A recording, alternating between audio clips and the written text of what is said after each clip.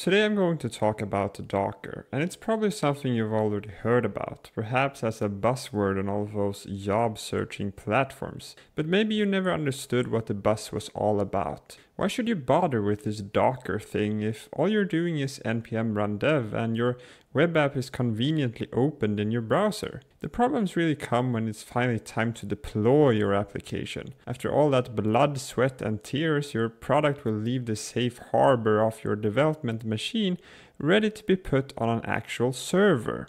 And this server isn't running the same configuration as your RTX 4090 gaming rig. All of a sudden you realize it's not even got Node.js installed on it. But when you go to install it with apt, you realize that it's completely outdated. Oh, and by the way, that MongoDB instance running on the server must also stay on an older version because you have another legacy app on the same machine that your boss stubbornly refuses to give up on. But let's imagine for a second that you manage to solve all of these dependency issues. Your boss comes knocking on your door again because you've got a sudden increase of users. You need to scale up. And it's been decided that this should be done horizontally by simply adding more machines. And the story repeats itself all over again because suddenly you have 10 new machines to configure. What if you could have a reproducible environment instead, with all the dependencies configured and ready to be Ctrl-C, Ctrl-V'd on however many machines your boss desires? That is indeed possible with Docker. Now, how does this work? You start by writing a Dockerfile, and this is like a recipe for your containers. You specify the contents of the app, the configuration, which files to include, which operating system to build upon, and that is then compiled into a Docker image, which is like a ready-to-use blueprint to create new containers from. A Docker image is something that you might publish to a registry, for example, so that it can be reused by others or pulled down into multiple different machines. The image is, like I said, a blueprint for what is known as a container. And a container is like a small little isolated machine that is running inside of your larger machine. It has its own isolated file system, networking, permissions, etc. And one of the greatest benefits of running inside of Docker is that your bug manifested little experiment app won't accidentally mess everything up within the host operating system. So let's get started with containerizing our first application with Docker. Of course, you need to have Docker installed for this, but it's quite easy to do. All you have to do is follow the instructions on the Docker website. So here I have a really small little dummy project that I've written in Golang with the Fiber framework. It's just a basic HTTP service which will return a little JSON output. If we go ahead and run this, we can see that it's super simple. We're practically just returning a JSON array here. But we wish to containerize this web application, and we can get started by creating a new Docker file. The first thing that we wish to do is to decide which image to base our image on.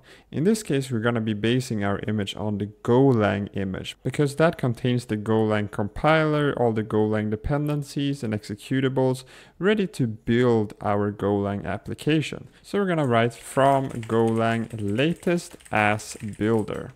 And then let's specify the working directory. This is where we will be building our application. So let's write work there app, and then let's copy over all of these files. We want to copy over all of our source code files into this container. So we can do copy everything in the current directory into the current working directory inside of the Docker file. Then we want to execute a command, and we can do that with run directive. So we can do a run go mod download, which will simply download all of the dependencies.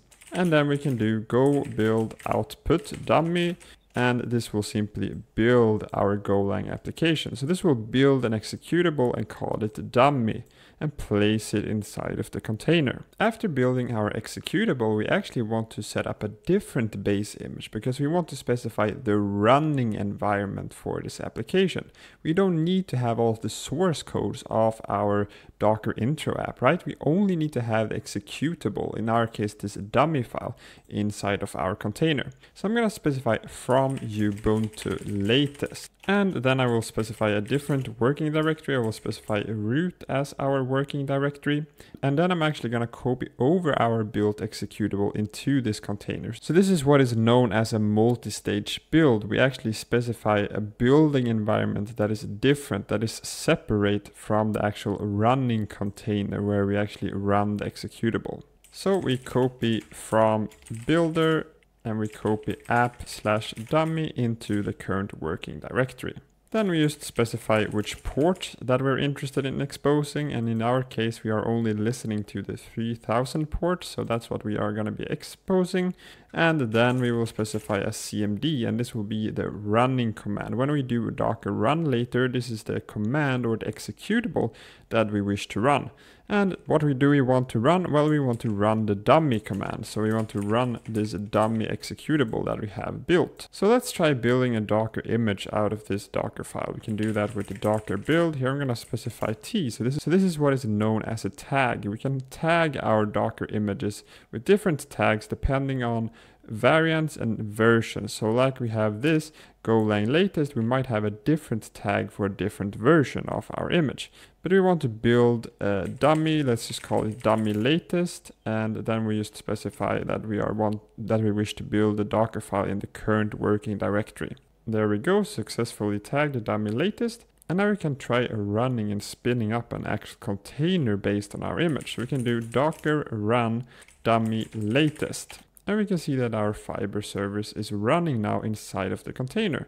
Let's try visiting localhost 3000. I want you to look at that. This site can't be reached. And this is due to the isolation that I mentioned previously. We have an actual isolated network. This port 3000 is not exposed out to the host operating system. It's not actually exposed on the host machine. If we want to do that, we actually need to pass it through. So we need to pass through the network traffic.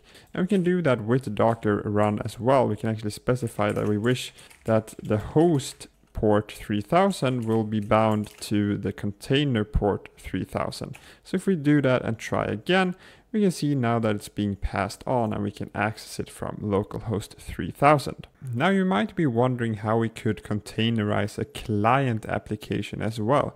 Maybe you don't have a Golang backend, maybe you just only have a Svelte application, React, Angular application, what have you. You want to containerize your front-end application, and how can we do that with Docker? It is in fact very similar. All that we do is we base our Docker build environment, base it on Node.js, and then we simply do npm install and npm run build. This is how we usually build our front-end application. Now remember that when we build an SPA like this, all that we really get out from it are a bunch of files. We get a HTML file and a bunch of JavaScript files. And that can be served by any HTTP server that you desire, as long as it can host and serve HTML and JS and CSS files, then you're ready to go. In my case, I selected Nginx, so this is one of the most popular HTTP servers. It's a really high performance service. You just simply copy over the built HTML, JavaScript, CSS files into the base Nginx folder. And then we can just run this with Nginx. We just run the Nginx server and it will serve all of these files for us. So there's also the case when you have multiple services spread out. Maybe you're building with a microservice architecture, or you simply just have a front end and a back end and you want to build those and ship them together. And one of the ways to do that is with the help of Docker Compose.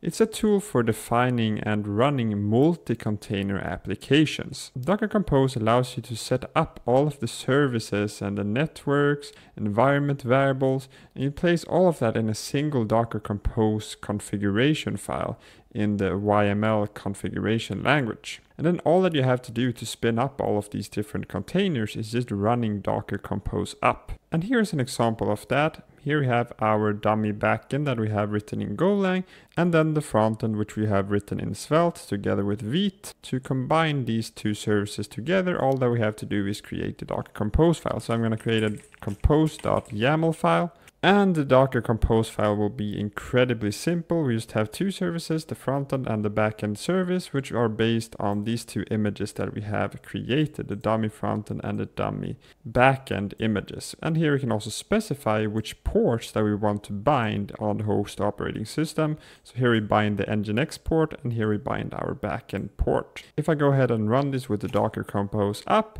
we can see that we can now access our frontend application, and we can also access our backend application. What is so nice is that we can compose this together with other dependencies or other dependent services that we might have. We might be dependent on a MongoDB database.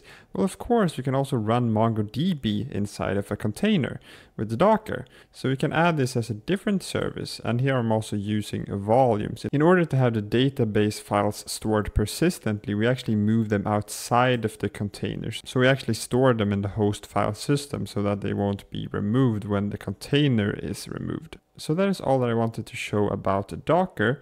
Hopefully you have now a better idea why everyone loves Docker and wants to containerize their applications. Of course, there's much more to learn about both Docker and the Docker Compose. You can find out more in their awesome documentation. But other than that, I will see you guys in the next video. Peace out.